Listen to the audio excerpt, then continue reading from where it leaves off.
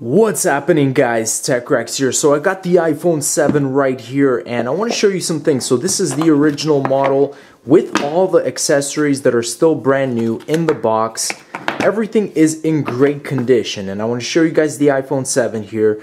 So what I'm going to be doing in this video, it's perfectly working. I don't want to do a software update, but what we're going to be doing is we're going to be trapping this iPhone 7 in rubber. So essentially, guys, I'm going to show you here. I have some silicone mold. Now this stuff is still very soft.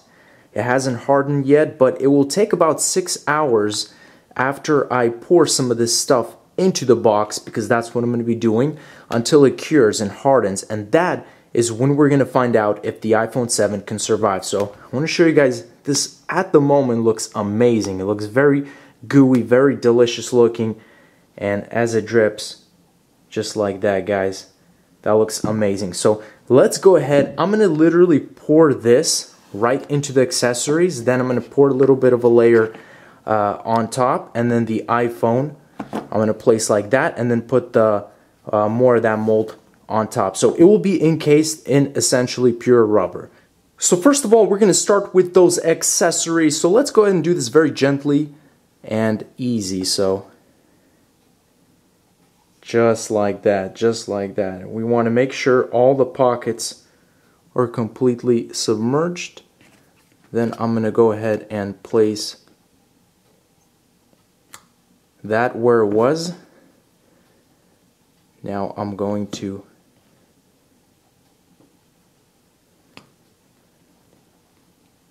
place that iPhone, and I want to make it very snug. So I want to create a very snug fit, so this thing, you know, is just sleeping very nicely. Nobody's bugging it. So at the moment, this is what it looks like, but we're going to be pouring more, of course. Let's continue.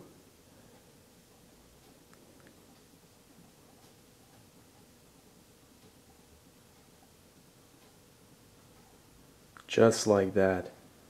Just like that. Now what you want to do is you just want to kind of spread this stuff around the phone, so because it will harden very quick. So you want to make sure it gets into all the creases and soft spots, you know, little in between areas.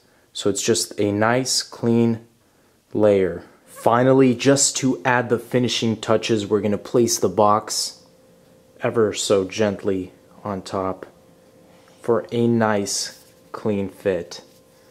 And just like that, there's going to be a little bit left over there on the bottom seeping through. That's perfectly normal. Small little change of plan, guys. I'm not actually going to put the top box over.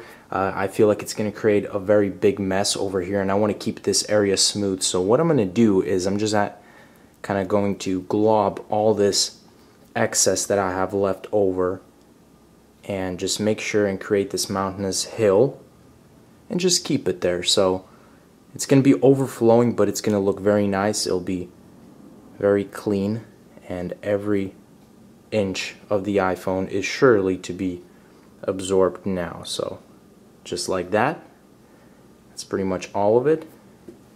So now there's like a thick, you know, 4 inches of this stuff in the box. And just to show you guys a little bit without shaking it too much, there's the box, and we're just going to leave it like this, so it's going to be very smooth, and we'll see what happens.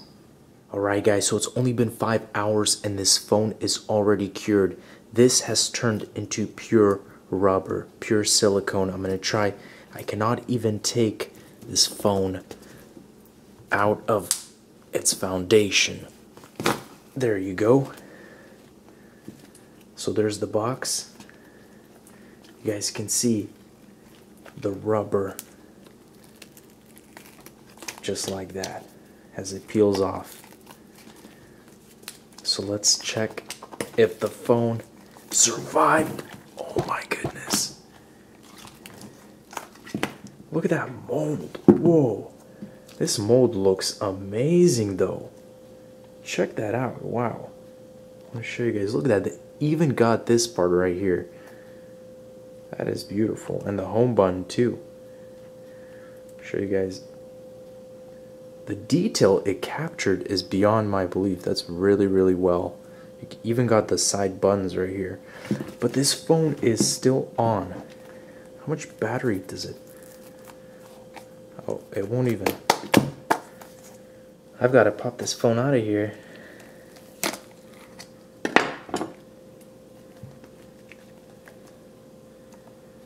And check it out. It's a beautiful mold of the wall charger. Captured every bit of it.